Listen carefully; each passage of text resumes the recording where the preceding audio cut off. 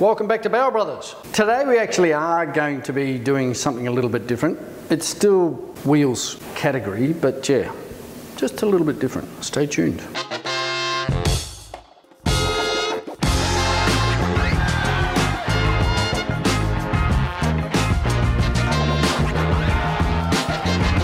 Alrighty, as you all know, we like older wheels and the smaller sizes. And, you know, most of the stuff we've been able to sort of sort out and do over the years. And like the biggest hassle through all of the time doing these, which is going on 9 years now, has been centre caps. We actually started doing, first up, this one here, which is, well, we call it an XR4 cap, but they use it for a few different things. These are available from the Barrel Brothers shop, www.barrel-bros.com.au, just .com. That's an original, that's ours, so you know, they're very close. We don't do the aluminium discs, but we do a vinyl sticker instead, because the aluminium discs are really quite expensive. And we also do this one. Now, some of you may or may not know that the rest of this place is a plastic injection moulding factory, and we had this one made because we couldn't find good SSR mesh caps, and they fit a few other things too. They'll go in an RS8 also, and all sorts of stuff, but that's an original and that's ours, and like about as close as you can get. Okay, all good. Hoshino's Silhouette DO1, one of the later ones with the cast-in name, and the G5. So, caps for these have always been a bit of a drama, and there's a couple of reasons for that. These are the caps out of the DO1 Silhouette. They are aluminium and pressed by the look of it, and they have a sticker on top. And they're always bent, and they're always crappy looking, and yeah. So, and then the alternative is, on the G5s, they did a snappy looking plastic one, which are almost impossible to find. And then there's a third problem is, fits really good. They're different bloody sizes too. So what we've decided to do is do an Impul Hoshino cap. Now, because contrary to popular belief, I'm not actually made of money. Are you listening, my children? And we are a plastic injection moulding factory. What we've done is we've come up with a hybrid of the two. So the differences are, that's aluminium, it's a bigger diameter. This has got the smaller diameter, clips in, and it has a disc here that's sort of imprinted. You can see it's razor low, whereas that's just a sticker. So I thought if we come up with something like one thing that will do both jobs, that'll be pretty good. At some expense, well, I'll show you what we've done. So, this is it. One very large, expensive chunk of metal. So this is an injection moulding tool that's in the back of the van at the moment. What we need to do now is we run some trials on here. But what we've done is we've done on the back of the cap, I should have actually brought one down so I could show you. Back of the cap, we've got those on a slide so we can run a hook in on them. And here's the thing. These ones here, they're replaceable. So we can do two different sizes. In the future, if there is something else that we can use this for, we will, you know, if it's around about that right, because it's sort of in between the other two, but we've got the possibility of going up or down with it. So the plan now is we've got to get it out of the van, we've got to hook some water up to it, and it runs a hot sprue in the top. Dry out a bit of ABS plastic, because actually originals are made out of ABS. ABS is acrylonitrile butadiene styrene, so one of the styrenics like ASA and styrene, polycarbonate, sort of all in that family. And we're going to use one with a good carbon black in it. Carbon black is a really good UV stabilizer. We like massive problems with UV here in Australia. I mean, companies bring their plastic parts to Australia, to up near Townsville actually, to test for UV stability. Paints and plastics and all sorts of stuff.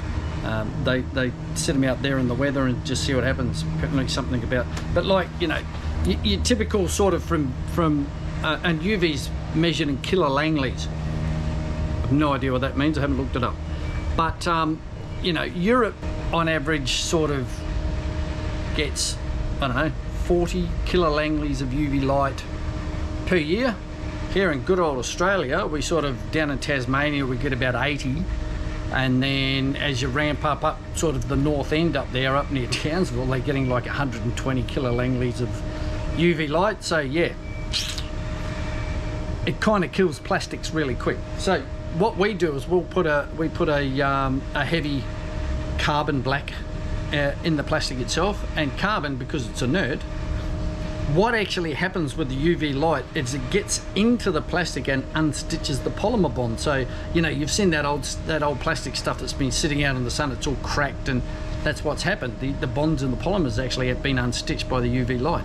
Well, what carbon black does is it's inert, and it's basically just plastic sunscreen. So yeah, black's the best.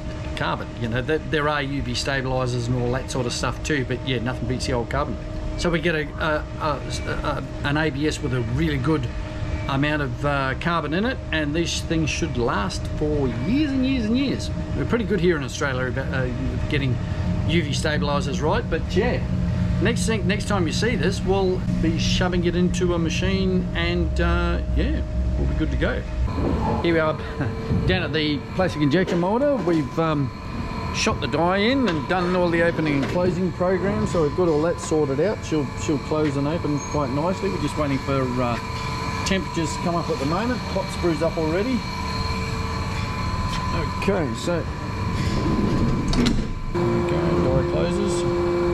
Just got on very low speeds at the moment because the die's actually not hardened. Die opens and ejector. Cool. And the idea is they then fall off down to this little box down here, and away we go. We've got to clean out all of the, well, it had polypropylene in it beforehand, so we've got to clean all of that out because polypropylene and ABS are like natural enemies, you know, eggs and bowling balls. They just hate each other. So they laminate to hell. They won't mix. They're really like oil and water. They won't mix. So we are getting all of that junk out. The problem being is they're both black, so it's a bit hard to tell when you've got there. I don't want to put any polypropylene into the hot sprue. This runs a hot sprue system, which is what this controller here does. And if you look there, there's no sort of, that little tiny hole in the middle, that's where all the material comes in from. Okay, so here's the blob I just took out. As you can see, it's still molten plastic. Why am I standing on it? Because it's hot. It's like stinking hot. Which is a good trick in winter. What you do is you get a blob out of the machine when you just, because you've got to run a little bit through to get some fresh material through in the mornings and whatnot. Roll it up in a ball, and it's great for keeping your hands warm because something about that size will stay hot for a couple of hours. You need to wear some leather gloves or something or other because it's like it's 200 degrees or something or other. When it gets down a bit, you know, it'll stay hot for yonks, and yeah, really good for keeping your hands warm. And then you'd sort of roll it up when you need to use hands, just put it in your pocket and keep your other hands warm. See, I'm full of the good news. This is the good things to know. Okie dokie, been beavering away here. We're slowly coming up to speed. Well, we started off with that. That's our first shot. As you can see, we're slowly just coming up to what we need. Over here we have 5 shots that we're now going to leave overnight and check the sizes of in the morning. So we haven't got the right finish on the side yet. This has got to be a rough finish as per the originals, and we're a little bit stringy on the top there. That's more screw positioning and temperature that we have to muck around with. But what I'm going to do now is swap over the slides and make some G5 ones. The G5 one's still warm, I can feel it. But size wise, this will tell us what we need to do. Ooh. Ooh. Perfect. Oh, look at that. Let's see if I can get rid of that knob. Okay. See, this one's a little bit different because it's got the gaps, and because it's still warm, these will probably bend inwards and stay bent in because it hasn't gone off. So we might just put it in quick. Oh, they fit. Ow.